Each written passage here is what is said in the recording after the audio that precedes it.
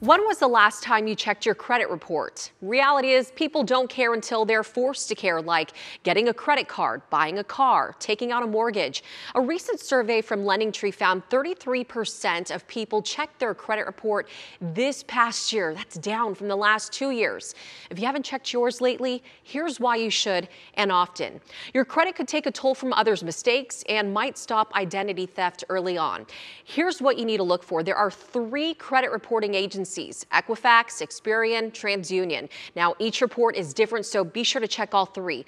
Look for errors, accounts that don't belong to you, collections, defaults, late payments, balances on accounts that may be incorrect.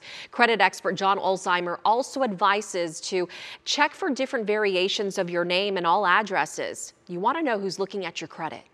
So you're going to want to look at all those lists of inquiries that are going to indicate or memorialize access into your credit report.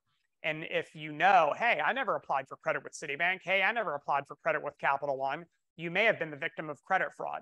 Bottom line, make sure your information is accurate and you haven't been a victim of fraud. It's free to check, only takes 5 minutes. If you find an error, you can file a dispute, so the credit reporting agencies have to perform an investigation. Next week, I'll take a look at ways to protect your credit.